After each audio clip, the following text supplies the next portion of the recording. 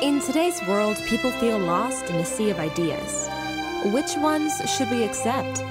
Stay tuned because you're listening to Veracity Hill, striving for truth on faith, politics, and society. Here is your host, Kurt Jarris. Well, a good day to you, and thanks for joining us here for another episode of Veracity Hill, where we are striving for truth on faith, politics, and society. Very nice to be with you here yet again, week after week, bringing you new content straight to your smartphone or desktop or earbuds or however you're listening or viewing our program. I want to welcome you to today's show. I'm very much looking forward to this topic of today's program because we're looking at some Bible backgrounds, some ideological backgrounds, looking at Paul and his I don't want to say interaction with, but sort of in dialogue with other, the giants of philosophy. And so we've had some hiccups in starting the program today. We were able to get the other co-editor of the book on, Joey Dodson.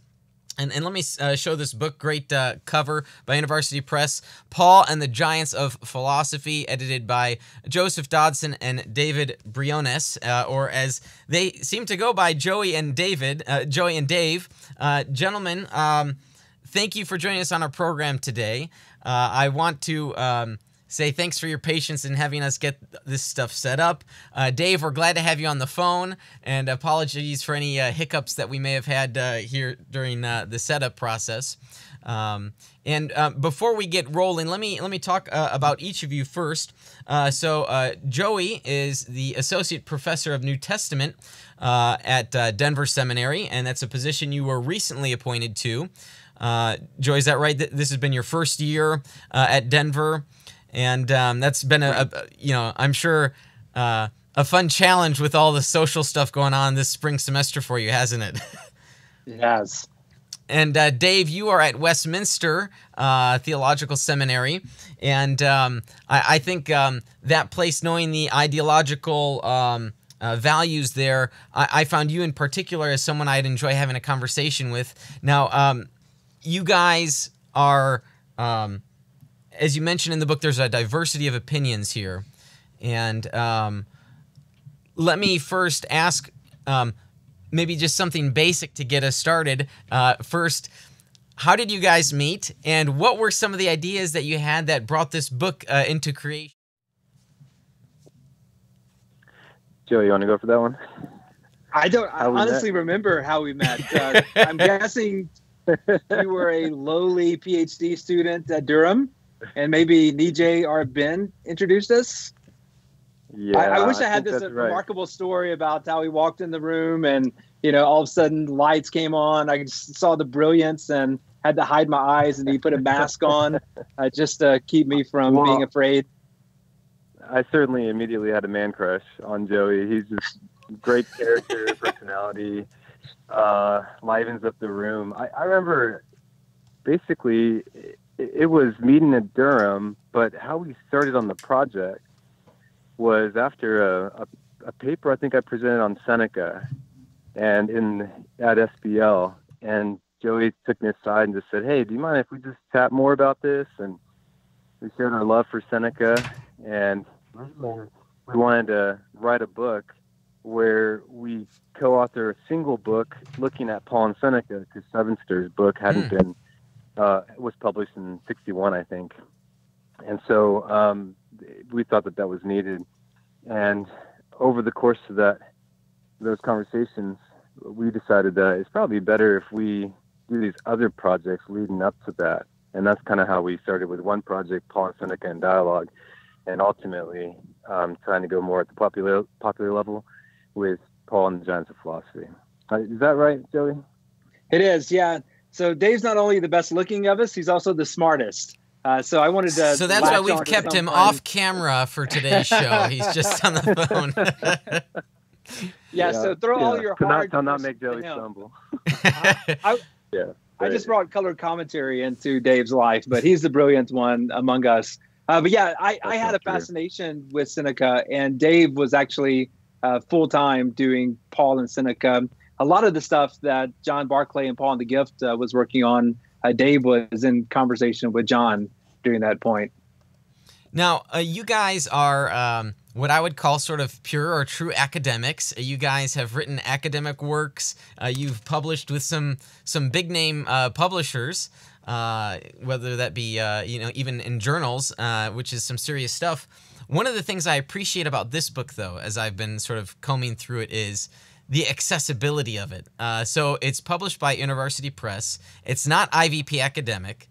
The footnotes, while there, are not all that heavy, which means someone like a churchgoer or even someone interested in apologetics or New Testament at a very introductory level can take this book and sort of just jump in. It's a primer on this material, and that's one of the things that I appreciate about the writing style. One of the interests and values we have here at Veracity Hill is making the content accessible for people so they can understand this stuff. So to that end, you guys mentioned a guy named Seneca, and some of the audience, the listeners, might be like, well, yeah, maybe I've heard that name. Maybe he was like a Roman guy or something like that.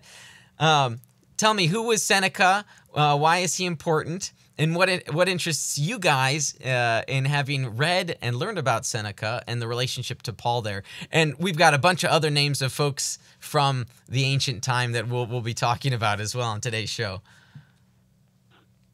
Go ahead, Dave. Yeah, I can let Joey go first. He has one thing when we first met that became apparent upon our first meeting was a deep level of respect for Seneca in particular that Joey had. So I'll let him go first. Right. Well, I had only seen cross references to Seneca in like commentaries during my graduate school program. And I had found another parallel that I wanted to chase down in the library, Seneca's On Anger, an essay that he wrote.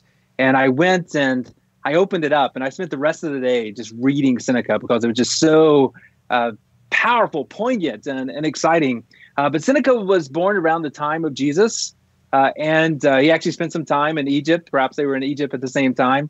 His dad was a politician. His brother, Gallio, was a politician. He actually occurs in Acts.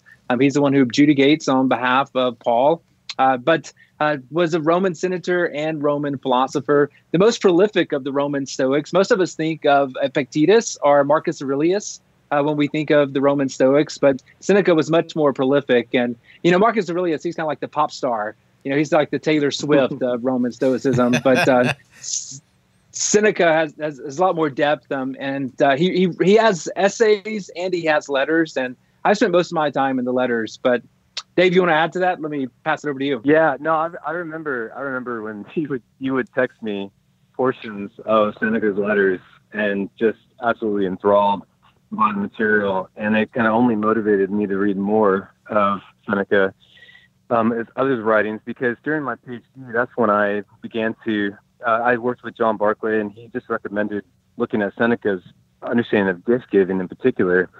Before that time, I'd only seen cross-references in books as well, in background books in particular.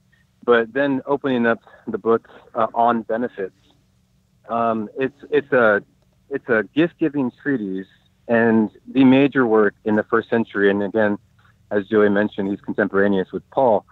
And so for me, it was just fascinating to see someone who wrote at the same time as Paul, talking about gifts and gift giving, and connecting that with Paul's understanding of grace. And that was my whole focus during the PhD, was to consider how grace is considered a gift and how ancients thought about gift giving.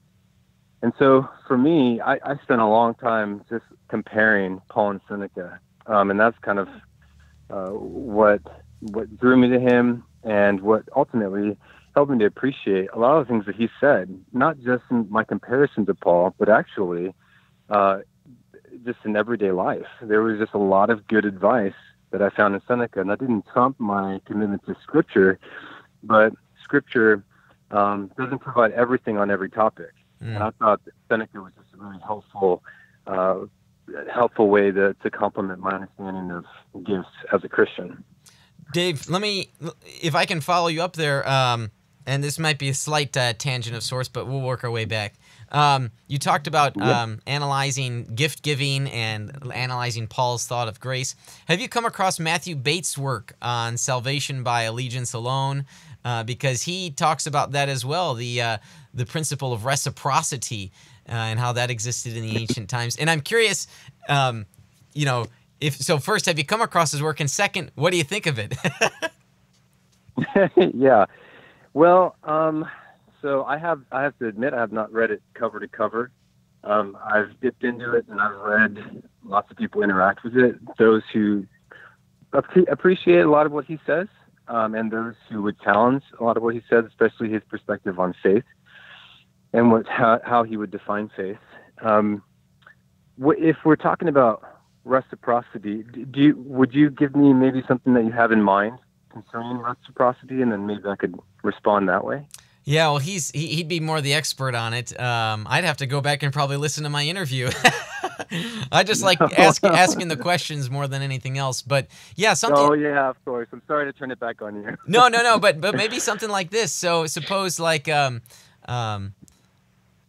there are people that hold to sort of the free grace concept, right? And really what among other targets, I think that Bates has in mind is that there's something that we have to give back. Yes, it's a gift, but it's not so easy. It's not easy believing ism, or isn't that right, the pop term?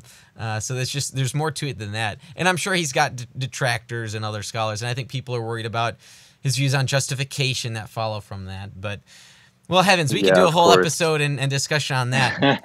All right, so let's track back here. So Paul and the Giants of Philosophy. So you guys have been big Seneca fans. What are some names of other Greco-Roman thinkers that Paul may have been familiar with? There's not a rabbit trail, so we don't know, or a paper trail, so we don't know exactly. He does quote some philosophers in the book of Acts, but what are some names of other folks and how they may or may not have influenced Paul, or if he was just confrontational against them? Do you want me to take this one first? Oh, yeah, go for it. I'll start out and I'll let you finish. I would say that Paul growing up in Tarsus, that would kind of be like an Ivy League city. We're not positive how much education Paul got, but some of his understanding of the philosophers possibly came from his pro-gymnasium, if he had that education in Tarsus. Some may have come from graffiti, just like we might have someone graffiti YOLO. They may have a graffiti everything in moderation. And then some just from surrounding the philosophical teachers, like what we see of the sophists in 1 Corinthians, where Paul gives us these philosophical terms and then turns them over on their head. One thing that we should understand is that when I was in high school, my civics teacher, Mr. Gilmore, made a passing comment on how Socrates was kind of like the Jesus for the Greeks, and the Republic was like their Bible. And I didn't know enough about either at that point to question whether he was right or wrong. But Socrates, Plato, Aristotle was so influential, especially in a mixed culture like what we see in Tarsus. And the question we have to have beyond that is not just which philosophers did he know directly, but which philosophers had influenced the Judaism of which Paul was an heir. So how much of this, whereas Dave, he's asked John Calvin into his heart to be his personal Lord and Savior. Dave can't look back at the New Testament, or it's difficult for him to look back in the New Testament without looking through Reformation lenses. So also it'd be difficult for Paul to look back at the Old Testament without Second Temple literature lenses that had been greatly influenced by these philosophers. And so the question is how much influence with these people? Is it direct from his schooling, or is it something that he's drinking out of the Second Temple literature water, if you will? Dave, I'll pass it on to you from there. Well, yeah. I mean, I would say amen to everything you said, except for asking John Calvin into my heart. Just wouldn't want to put him on the same level as Jesus. But I would say definitely we don't quite know all of that information, and I think that's kind of the joy of what we did in our methodology. our methodology that undergirds both Paul and Seneca in dialogue and Paul and the giants of philosophy is to place these philosophers and their ideologies into a dialogue with the Apostle Paul, which made it just absolutely stimulating to read these guys, like Aristotle, for example, reading Nicomachean Ethics in one hand and the Bible in the other on the same topic, and trying to avoid, parallelomania, that just because Aristotle uses one word and Paul does, then they obviously meant the same thing. But thinking more critically and doing better historical work as well, that just led to asking questions of Paul that hadn't been asked before, or maybe have been asked, but maybe perhaps overlooked, depending on the context. And so it was really great to see some of these other contributors as well asking questions I never would have thought to have asked, based on the text that they were comparing, whatever philosopher it was. So I thought that was really quite interesting in the process of writing the book. Dave, I know we've only got you on maybe for a portion of the program today, so I want to ask a sort of a follow-up there. I use the term confrontational, and please correct me if anything I am about to say and ask is inaccurate. But so you're at Westminster, and there the presuppositional apologetics is large. You are, I think you're part of an OPC church. My reading of other presuppositionalist apologists is they interpret Paul as very much confrontational to external schools of thought. And is that something that you are sympathetic to? I know that there are a diversity of views in the book here. Is that something you hold, or is there more of an openness that you might have to seeing how Paul may have learned or appreciated other not even non-Christian perspectives? Yeah, that's a great question, and that would be accurate. Paul was confrontational. What I find to be interesting is the different emphases that Joey and I had during the process of talking about Paul and Seneca. And Joey, you can jump in anytime here too.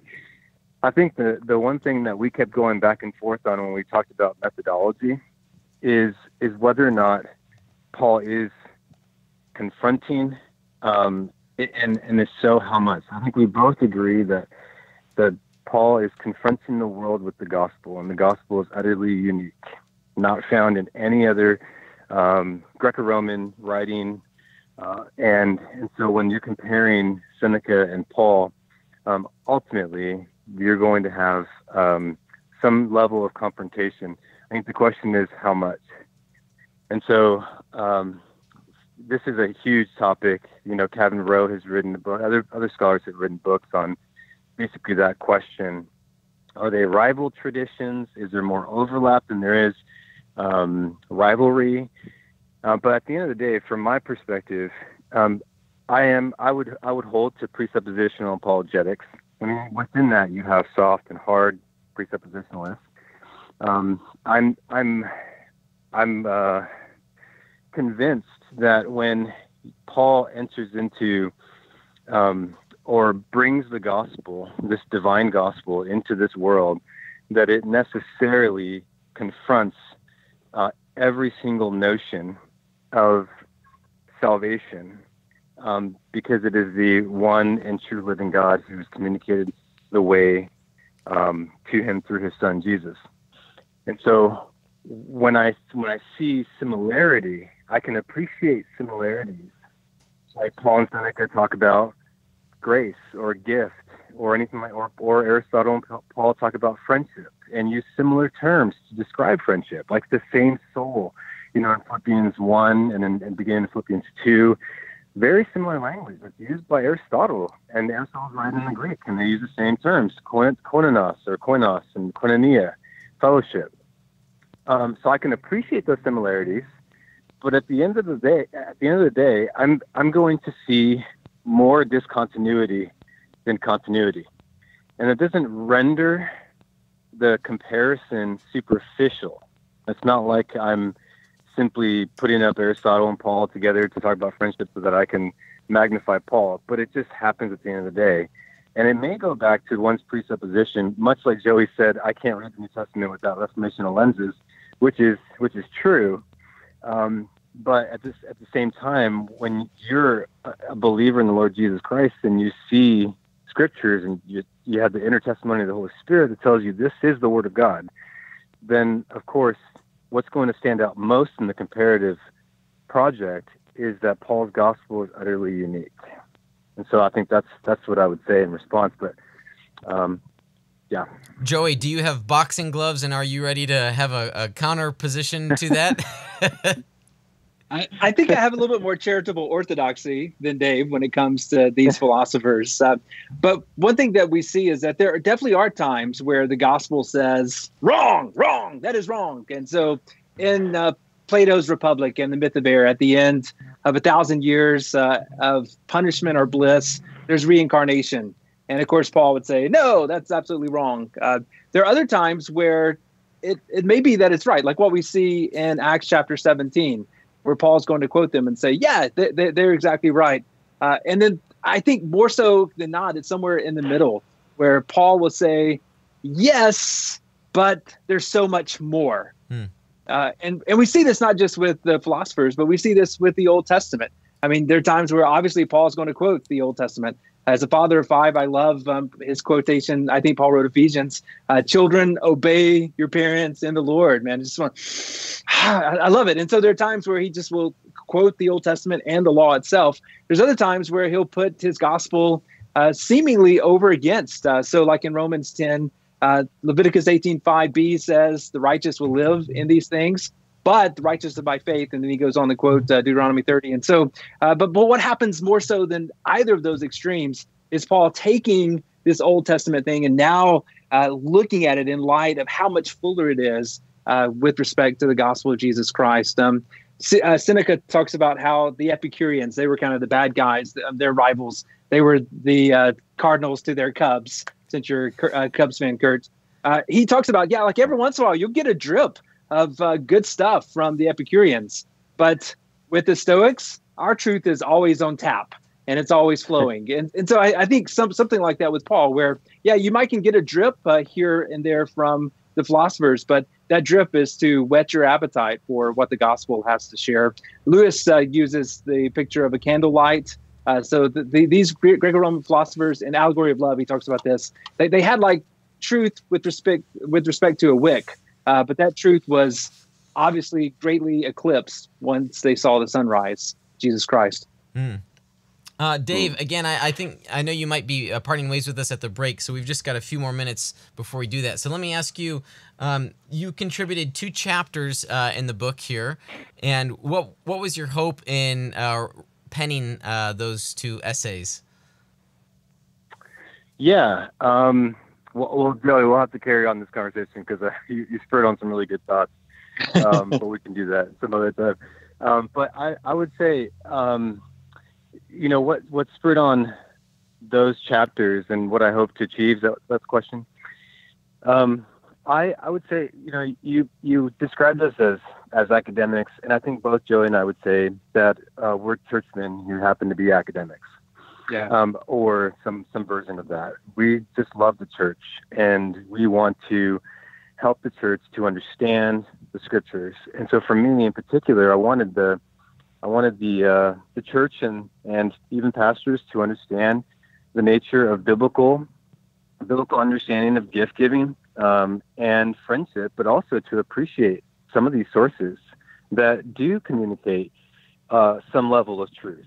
I mean, having the sense of the divine and being able to say, basically with Augustine, that we can plunder the Egyptians, and we can draw on what some of these philosophers had shown us and use them for the greater purpose of communicating God's word to God's people. And so that was mainly my intent in wanting to write that they would have a better understanding of friendship and gift giving with the sole purpose of enhancing relationships in the church. Nice, good. All right, well, hey, we've got to take our break here. Dave, thank you for carving time out of your schedule there. I know you've been preoccupied with another matter, but thanks for stepping aside there for some time. And wonderful to have you on the program. Thank you for your work in writing those essays and editing this book. I think it's going to be very important for folks. And certainly I want to encourage people interested in New Testament studies and apologetics, philosophy of religion, to pick up this book, Paul and the Giants of Philosophy. So in the second half of the program, we'll keep chatting with Joey, learning more about these Greco-Roman philosophers, and I've got a few more questions for him on those folks as well. So stick with us through this short break from our sponsors. You're listening to Veracity Hill, striving for truth on faith, politics, and society.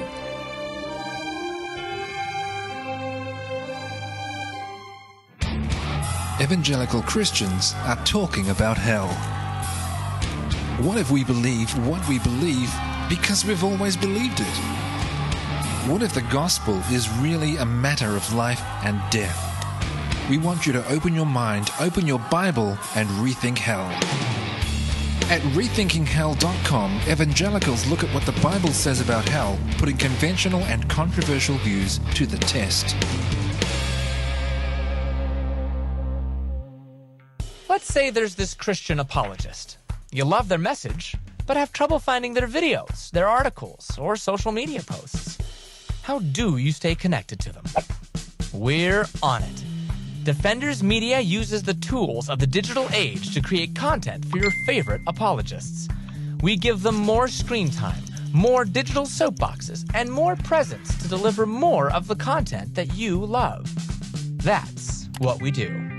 I know that social media is important to those of you who follow my work. Many respond to my videos and posts on Facebook and Twitter, but it becomes impossible after a while to keep up with it all and to continue with research.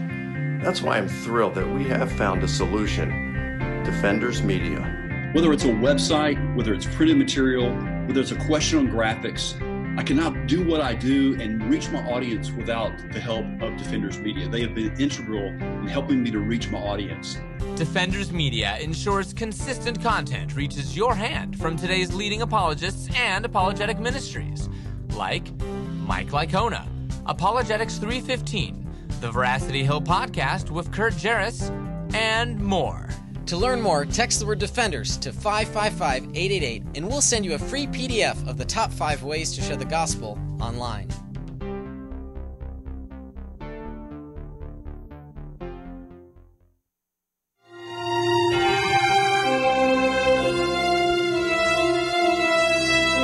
Thanks for sticking with us through that short break from our sponsors. If you'd like to learn how you can become a sponsor, you can go to our website, veracityhill.com, click on that sponsor tab. We'd love to get your support for the program. Love to advertise your organization, if you're an author, perhaps a book, your business, a number of different ways and different sponsorship levels. Be sure to check that out.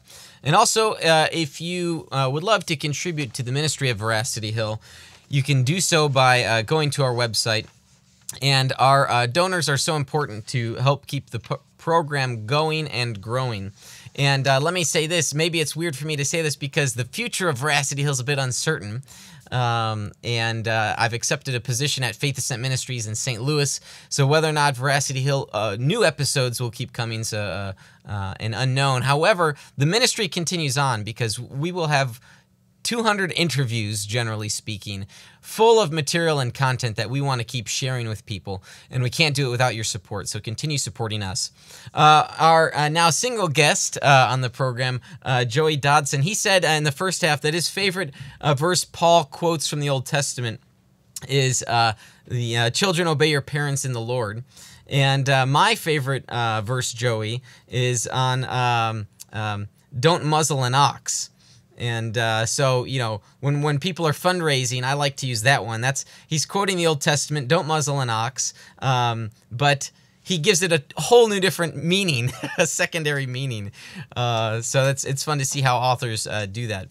Okay, now before we're jumping back to our program, Chris, do we have We do not. Okay, no. Maybe next week we'll have a segment for What's Behind Kurt. Okay, good. Well, Joy, we do have a segment for you called Rapid Questions.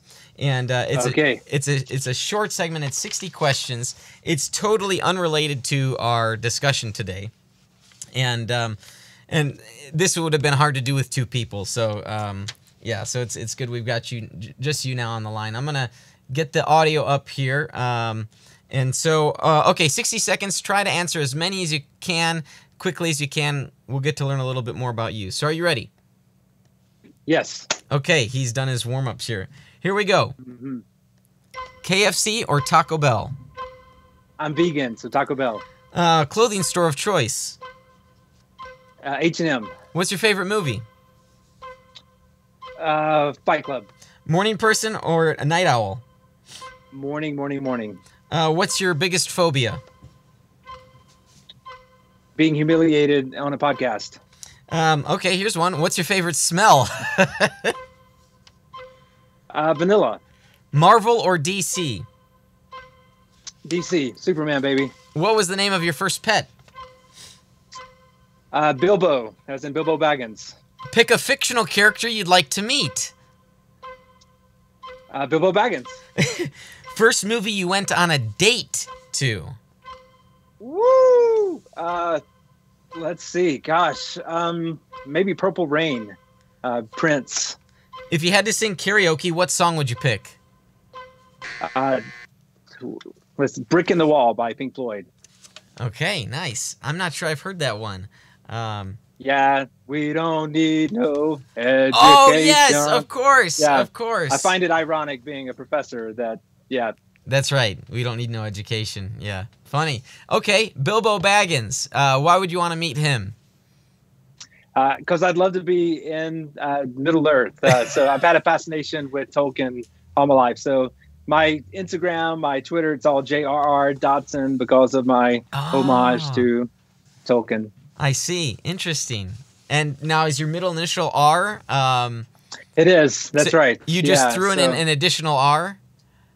Well, I'm actually a junior, so I pulled the junior up to the front. So I got the junior R Dodson. But yeah, basically it's an added R for the sake of Tolkien. Gotcha. My son that was born in Scotland, he is IRR, Ian Roman Richard Dodson. So he's carrying on the legacy. Very nice. Oh, neat. Good.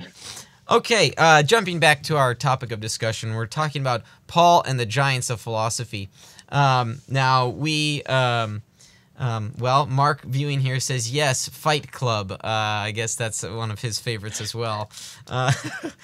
So we've talked about Seneca, but there are, and you've brought up some other ones, Aristotle, I think Epictetus maybe was mentioned.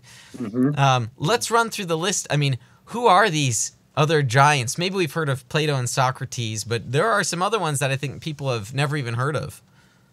Yeah. So, let's start with Socrates, going back to him being kind of the Jesus of the Greeks. If that was the case, then Plato would kind of be like the John, the beloved disciple. And I think Aristotle would be similar to the Paul, where you have more of the theology that would go from that. And in a sense, you have all of these other denominations, if you will, that break off from these scholars. The Epictetus one that you mentioned, he's going to be part of that Roman Stoic. He's very popular because he actually wrote in Koine Greek. So if you have any students that are listening to this podcast that know Koine, they actually can read that. We mentioned Marcus Aurelius as well. And so those are kind of the Roman Stoics that's there. Cicero comes into play. Cicero would, in a sense, be the Plato or Aristotle for the Romans. He wrote his own Republic, and I bring that one up in mine. Philodemus was a philosopher who deals a lot with suffering, therapy for the weak. And I'm trying to remember some of the others that were there. We focus mostly on the giants of philosophy, so the bigger of the names. And you do have a couple of the more obscure ones that filter in there just because of the nature of the project. Right. So one of those, Aratus, am I saying that correctly? Yeah, that's right. Yeah, which is who Paul quotes in Acts 17. Right. So my interest in apologetics, yes, I see that there, Acts 17, very apologetic oriented. And of course, there are different interpretations on how to understand Paul there. But, I think it's neat. My own view is that he's found And again, I know Dave would certainly disagree with me on this. I think he's found common ground between the two camps, and he's using that to pull people over. So that's sort of how I read that passage. Well, on that passage, just it goes back to that conversation. Here, Luke presents Paul as a new Socrates. And so just like Socrates had introduced the new gods, here Paul is introducing new gods according to them, Jesus Christ and resurrection. Okay. He appears before the Sanhedrin, and even his very first statement echoes the apology of Socrates. And so that question of him being a spermologos, I forget how our English translations do this, but babbler or Starbucks philosopher, armchair theologian. Is this an indictment to him that he goes on to show them, actually, I can pick up anything that you're putting down? Or is that supposed to be faithful to Paul as being one who kind of picks seeds here and there but doesn't have any formal training? So this is interesting to me. So you've said that Luke sort of portrays him as a Socrates, and that's so that can get into all sorts of hermeneutical questions. And I think there may be some people that are worried about how to understand the book of Acts as a historical work. Some people may want to read it very rigidly. So much so as if there is, an audio recording of Stephen's speech before the Sanhedrin or something like that. And that's just not the way it was, folks. So certainly what we have, I want to say, is a faithful representation of the speeches that were provided. But it would be impossible unless someone was, what's that crazy? There are like only so few people in the human race that can literally remember everything that they hear. So unless Luke had that ability, but even then he wasn't even physically at those locations. So there are certain obstacles facing that view. So in some respect, Luke as an author took some liberties, we might say, in how he conveyed Paul. Is that a fair assessment, or am I causing trouble already? Not with me.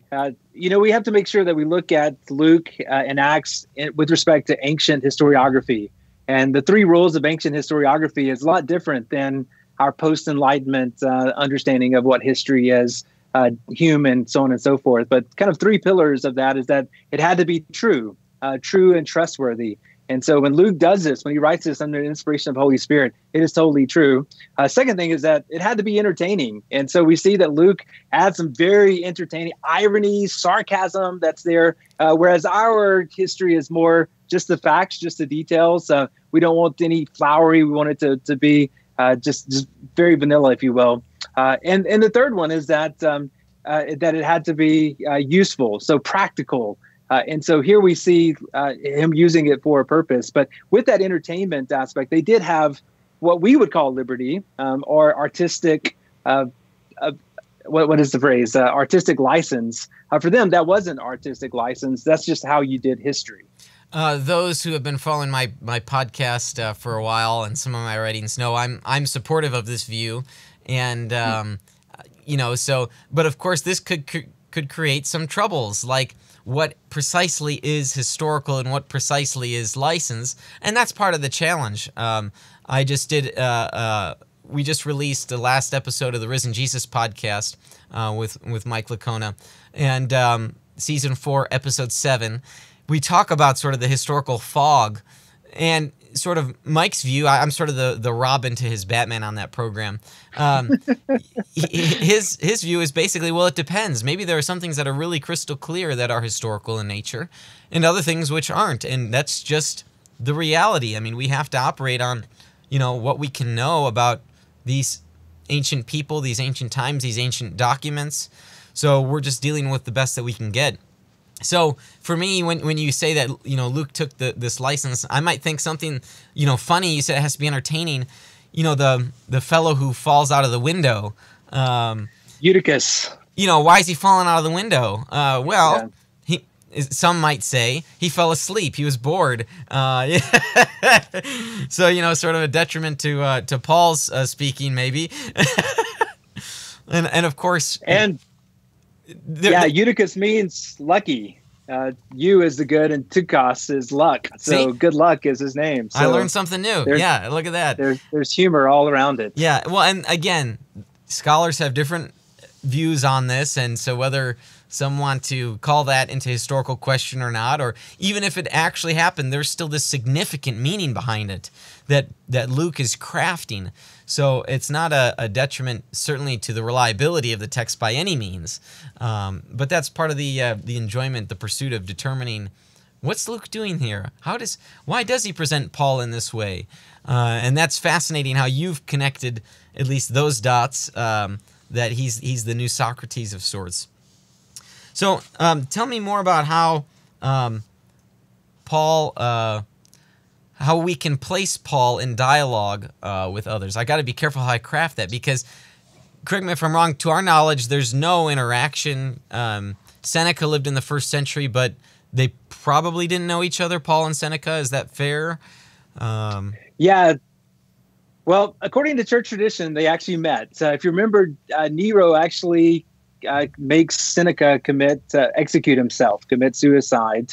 And so what we have very early on is early church fathers making this reference to our Seneca. And Seneca was listed among the Christians as martyrs. And there was reports that Seneca and Paul wrote letters back and forth to one another, but none of those are extant. We do have letters that were written from Seneca and Paul that date back to the Middle Ages that are forgeries. So I don't think that they ever met, but because Paul met his brother, Seneca seemed to have some anti-Semitism among, like many of the Gentiles during that time. But so we have nothing exact that they've met, but there has been, whether it's fertile imaginations or truth to it, that they may have brushed shoulders. Some traditions, some church traditions are good. Some are kind of like meh, and others are like, oh yeah. St. Patrick of Ireland took out all the snakes, and then he traveled to the United States, and I'm just like, man, that's not a good tradition. Yeah, exactly. Yeah. So whether or not, the point is that our early church fathers, Christian thinkers from very beginning, saw a lot of great comparisons between Paul and Seneca. Now, you've written a chapter here, and I love how aptly pop level you guys worked on titling the chapters here. So your chapter is called Somewhere Over the Rainbow. Tell me, what's that about, and what got you interested in that topic? Sure. Well, I'm also interested in apocalyptic eschatology. So when it comes to readings of Paul, I lean more towards apocalyptic Paul. And often what happens is when we think apocalyptic eschatology, rightfully so, we think of kind of the Jewish background. And so when Paul is apocalyptic, he's showing his Jewish underwear, if you will, his Hebrew boxers. But what we find out is that apocalyptic eschatology is also in Greco-Roman philosophy. And so you have to, of course, what do we mean by apocalyptic? You keep using that word. I don't think it means what you think it means. But with respect to apocalyptic in the sense that there's an afterlife, I looked at two of kind of the Deuteronomies, if you will, of the Greeks and of the Romans, that is Plato's Republic and Cicero's Republic. So this is their magnum opus that they're wanting us to understand. What is it going to take to help us reach the golden age? And in both of these, they actually end with this apocalyptic element. Plato ends with the myth of air. This dude named Air dies, and he goes to the afterlife. He sees these guardians that are separating the righteous from the unrighteous, to the right and to the left, like sheep and goats. The unrighteous go down to Hades, where they're tortured for 1,000 years. The righteous go to heaven, where they party on the rooftop, top of the world, for 1,000 years. After that 1,000 years, they come back. But here you have, and in Air, he gets to watch this. He doesn't have to participate. And so he sees this happening. And right before they set him on fire on the pyre, he wakes up and he is able to report that. And so it was interesting that both of these Greco-Roman philosophers end with this supernatural eschatological note. With Cicero, it's not the myth of air or the story of air, but instead is the dream of Scipio. And so Scipio has this vision where he's caught up into the heavens. He sees the throne room of God, and he wants to stay there. He wants to stay there, but they say, no, you got to go back and serve the state. And then if you serve the state well, then you can come and live here forever. And so I wanted to just look at Paul's understanding of being caught up to the third heaven in 2 Corinthians, and the understanding of the afterlife with respect to these two major tomes in the first century. Yes, this could open up a can of worms on, like, how to interpret Revelation, that sort of thing. Now, I know that's not Paul, but yeah, I mean, in terms of understanding the apocalyptic genre, there's been a host of debating on how to do that, and I think the church over the past even 20 years has made some vast improvements. I've always explained it to people like this. If you've ever seen the movie Return of the King, or you've read The Lord of the Rings, you're a big Tolkien fan. Gandalf is there at Minas Tirith. He's talking with Pippin, right? I always get those guys confused. Sam and Pippin. Or just Pippin. You just said Pippin there. That's right. Yeah. Yeah. So as the armies of Mordor are entering, and he describes what the faraway land is like, white shores and calm pastures, and like, to me, there you go. That's apocalyptic, but eschatological language about the time that's to come, and we can use lofty language. I feel maybe I'm going on a tangent here, but at any rate, so what's important is you see this sort of material in non-Christian sources as well, like you just described, and sometimes you get these big, huge supernatural events, and you get the fire and brimstone even, and so there's it's interesting to see how this is not exclusively Christian attempts to understand the end. And furthermore, there are other people that have tried to understand the right way of living, to determine what's true. So with these philosophers, you get these different worldviews. And some of them are obviously, as we talked about, very wrong, in some ways very, very wrong. But others you're kind of like, oh, yes, so close, you've almost got it. Let me tell you more about what you're going on, and so it's fascinating to see that, and an opportunity for us to do that in our everyday life. So, tell me, how is it that we can take these authors and apply it to our conversations today? Good. Going back to it with the methodology, what we wanted to do is put Plato and Cicero and Paul around the same podcast, or put them in Starbucks all drinking coffee and talking about these things, and look at the similarities and the differences, and the similarities actually enhance the differences. And so one thing that we see with Plato and with Cicero is that each one of these guys who are caught up to the third heavens, who are caught up to the heavens or whatever it may be, they have this mediator to explain, to teach them things. But Paul doesn't mention any mediator. And the heir and Scipio, they're supposed to go back and tell what they've seen in order to validate to give validity to what they're saying. But Paul comes back and says, I can't tell you, but you wouldn't get it. And so looking at those similarities and putting Paul in this context, we see that most likely these super apostles that he's talking about are going to be leaning towards a Cicero or Plato type understanding. But Paul doesn't come and say, hey, I don't need your miracles. Instead, I don't have to be called to the third heaven to affirm me, to validate me, because Jesus Christ was caught up to heaven. Jesus Christ has risen from the dead.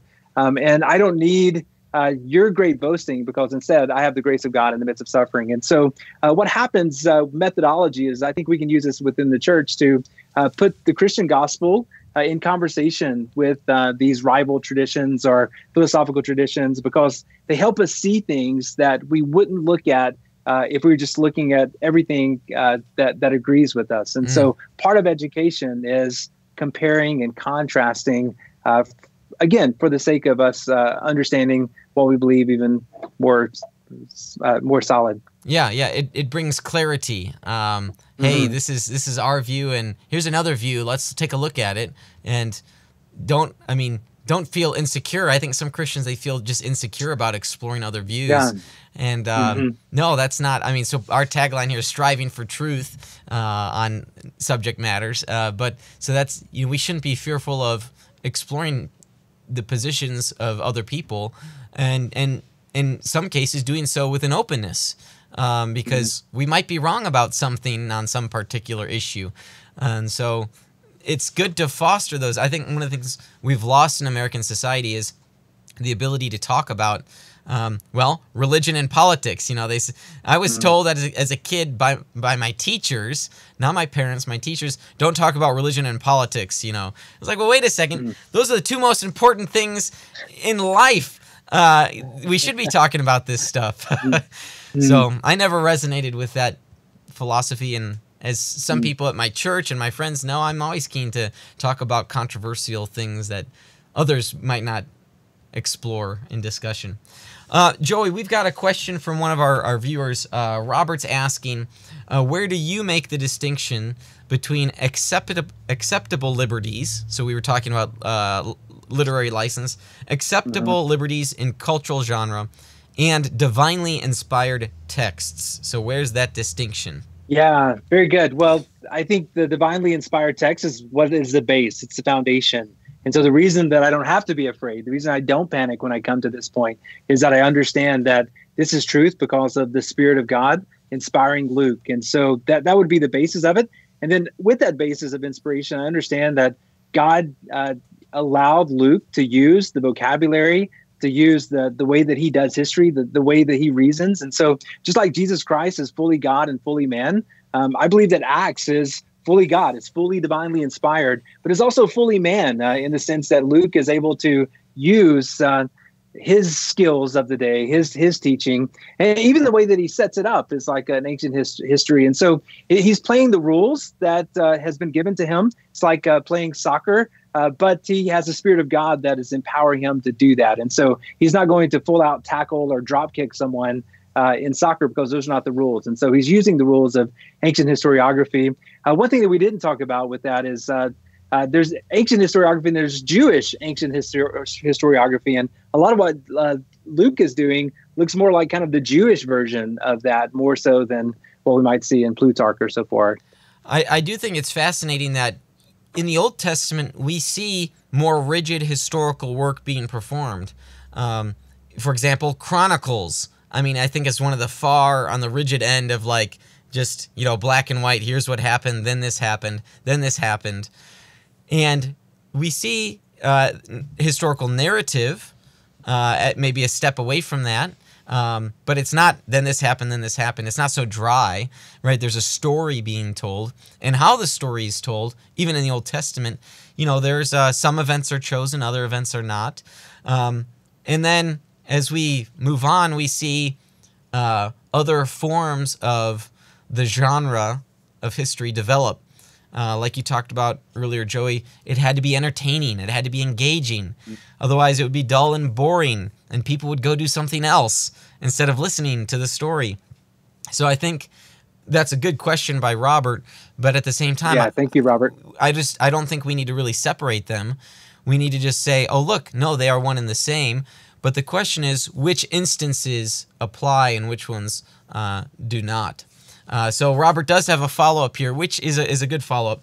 He's curious about the permissibility of inventing details in a story. And as some people familiar in the scholarship, like yourself, may know, there are some scholars who think wholesale passages and events were invented. So where do we then draw that line on that, and if we do? Yeah, I don't know exactly where I draw a line, but one thing that we know about Luke is that he has a history aspect. He takes this, like what he says in the beginning of Luke, is I've come to write you one that is better, that is more acrobose, if you will. And so he tells us details like with Mary, how she felt. And so I don't think that Luke is, I bet she felt like this. I think he actually went and interviewed her. And so it may be that later on he went and talked to Paul about what happened when Paul was in Athens and some of those details that come in. So there's a lot of different rules of ancient historiography. And I would just say that the more we understand those, the less we have to panic with respect to those details or just a lot of things that we don't know. What do you hope people will take away from the book? Sorry, can you ask that again? Yeah. What do you hope people will take away from reading the book? Good. Yeah. So, Socrates, he talks about how he has no truth of himself. He's like a midwife, and he's there to deliver the truth from other people. That's what we've done. We've gotten an all-star cast of these students from top PhD programs, mostly kind of bright and shining up-and-coming stars. And what we want to do is take what they're doing in the ivory tower and deliver that to the church.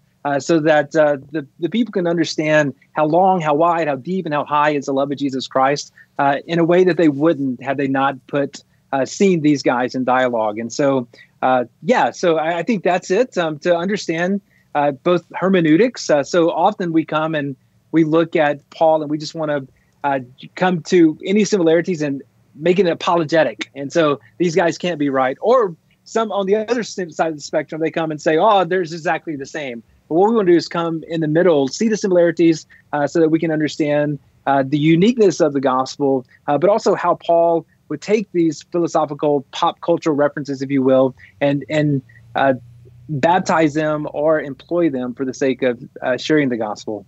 Very nice. Good. Paul and the Giants of Philosophy. It's reading the Apostle in Greco-Roman context, and I certainly want to encourage all of the viewers to buy it. We'll put a link at our website for them to do so, published by InterVarsity Press. Final question for you, Joey. What's next on your right? Okay. So I have some smaller things, but those are the major ones. I'm looking at 4 Maccabees in light of Stoicism. Yes, and having multiple projects at the same time. That's always the fun of balancing those projects and interests. So, yep, I know what that's like. I do. Hey, stick on through here. I've got to close out the show, but I'd love to chat with you afterward. All right. Well, that does it for the program today. I am grateful for the continued support that we have from our patrons. Those are folks that just chip in a few bucks each month. $5, $10, $20. We'd love to get your support. Also, if you love the program, you like the content we're bringing to you, please be sure to give us a review on iTunes or the Google Play Store. Also, review on Facebook as well. You can do that. It's a great opportunity for you to tell people what you think, so that way when they discover the program, they can see, hey, what do other people think about this show? Is it something I should download or subscribe to? So please consider doing that. I'm also grateful for the partnerships that we have with our sponsors. They are Defenders Media, Consult Kevin, The Sky Floor, Rethinking Hell, the Illinois Family Institute, and Fox Restoration. I want to thank our technical producer, Chris. Oh, Chris, for all the fine work he does, especially today of all days. Thank you so much. I'm glad he's in studio today. Thank you. My extended gratitude. I think I could go on for another 5 minutes just describing to you how appreciative I am of your work, not just today, but through the years, Chris. Thank you. I want to thank our guests today, Joey Dodson and Dave Briones, for their thoughts, their contributions to looking at Paul, trying to understand Paul maybe a little bit better, helping us understand Paul in his time period, and contrasting Paul's views with others or seeing how they're similar. It's wonderful for folks to be thinking about that stuff. And last, but certainly not least, I want to thank you for listening in and for striving for truth on faith, politics, and society. You've been listening to Veracity Hill, striving for truth on faith, politics, and society. This is a listener-supported program. For more resources, including past shows, visit veracityhill.com.